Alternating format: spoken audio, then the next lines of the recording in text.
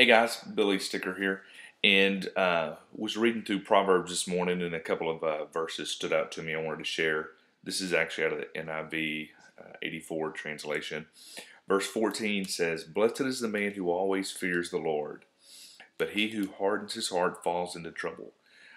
In the New Testament, whenever Jesus was being tempted by Satan, Jesus quoted Old Testament scripture and he replaced the word fear with the word worship. When he said, you should worship the Lord your God and no other. Well, I think it's good for us to do that throughout, whenever we look at some of the Old Testament scriptures, whenever it says we should fear the Lord, I like looking at it like that. Like we should worship the Lord.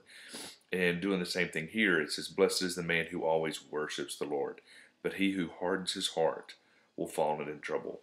I think that's simply saying that when you have that reverence, you have that respect, and that you're always God conscious, that's just being blessed, that God can bless you whenever you're in that mindset.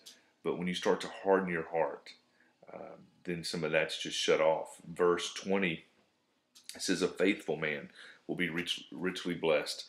And I think that says a couple of things. One, being faithful, just making good choices, just doing what's right. And I think it can also mean being diligent, the daily diligence, doing things daily that's going to get you to where you want to go. That Proverbs 14:23 says, "All hard work brings a profit."